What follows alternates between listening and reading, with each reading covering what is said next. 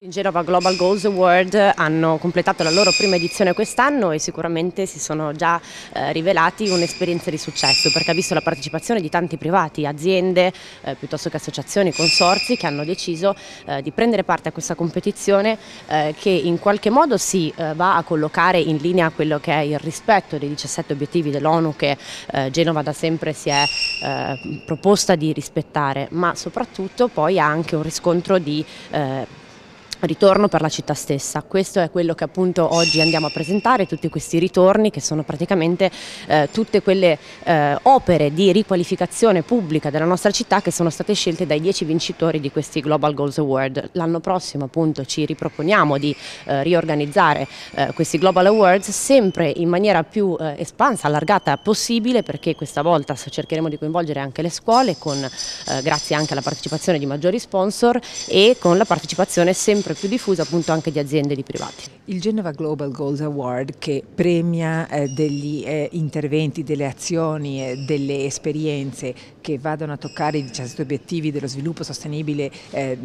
scelti dall'ONU per migliorare il progresso dell'umanità in ogni campo, hanno avuto occasione le aziende, comitati, associazioni di presentare i loro progetti.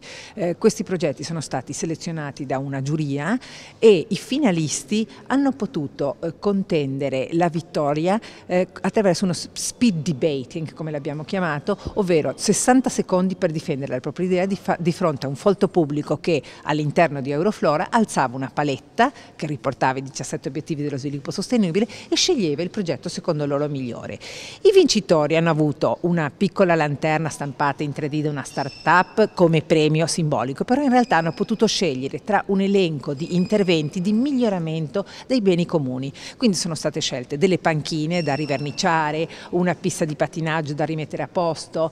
un murales che è l'unico intervento ancora in corso di realizzazione nel tunnel di Brignole, delle piantumazioni, in modo da restituire alla cittadinanza, proprio in un'ottica di vera sostenibilità, il privilegio di aver scelto. Sponsor dell'iniziativa è stata Boero Colori, che ha fornito la vernice con la quale sono stati eseguiti la maggior parte degli interventi, e Errin SPA, che ha dato un appoggio tecnico. L'attività è stata promossa dal Comune di Genova, il marketing, l'assessorato del marketing territoriale e dall'associazione Genova Smart City, che era partner dell'iniziativa.